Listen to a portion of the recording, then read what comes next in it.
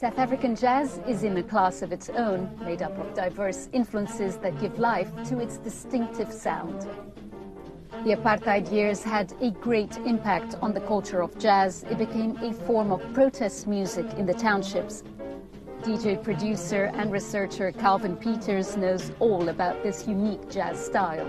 This is P4 Online, The Quiet Storm, and today we are speaking to Julie from The Vibe. Such wonderful history when we talk about South African jazz, Cape jazz. Tell us a little bit about this. Cape jazz and all that kind of music, Afro jazz. To really understand how this music has evolved, you need to understand how this country has evolved. I think because of the struggle, the oppression made a lot of the artists hard. They were hungry. They needed to get out.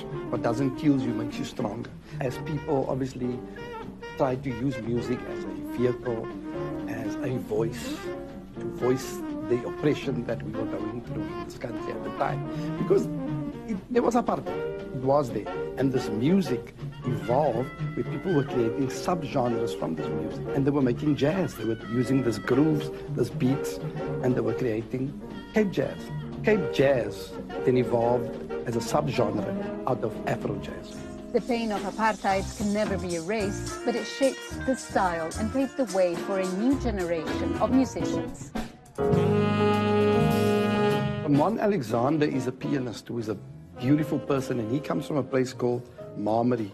This is a young guy who actually decided to delve into the Afro jazz and the Cape jazz music genre. Well, Ramon is actually a mentor of mine. When I was much younger, he kind of took me under his wing. So it's always great to play with Ramon. And he's a little bit older than what I am, so he has a bit more experience. He knows a bit more about the history of Cape jazz. Zeke Lagrange, incredible talent, beautiful sound, warm saxophone sound, talented musician. I think Zeke is one of the guys to look out for, and one of the guys I think that will probably continue with this genre of jazz. They play together. That's the great thing. And you will find that sometimes Zeke and him are performing together, and these youngsters are the sound of tomorrow. They're taking it further. I obviously started, like most people, with classical piano. And when I was about in my mid-teens, I switched over to jazz. Jazz is synonymous to freedom and individuality, so you can express yourself. Jazz has always been part of some resistance movement since its inception in Black America, for instance. For my forefathers, my South African Capetonian forefathers, it used to be a defiance against the status quo of the time. You know, it's like, you're not gonna label me as colored. But today, we use jazz to define the self, the individual.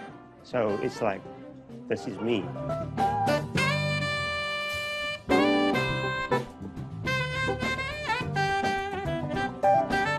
When I first started jazz, for me, it was just a passion. I just wanted to play sax, you know. But I didn't realize the rich history that Cape Town had, you know, growing up later and listening to these legends, and then realizing that there's a story and a narrative behind the music which makes the music so powerful. That the notes are great, but what informs the notes and the power of the music is really the story behind it. I had a chance to play with Yuma Sakela before. I've played with a lot of South African greats over the years as I grew up. And I realized that there was something more about their presence than just the music, man. And that it came from a lot of depth and struggle that they had to work through in their lives. I'm really grateful for those moments.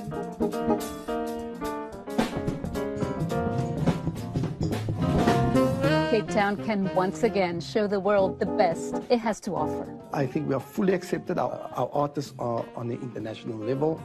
Our production is world class. And as far as the world stage is concerned, I think we are right up there with the rest of the world.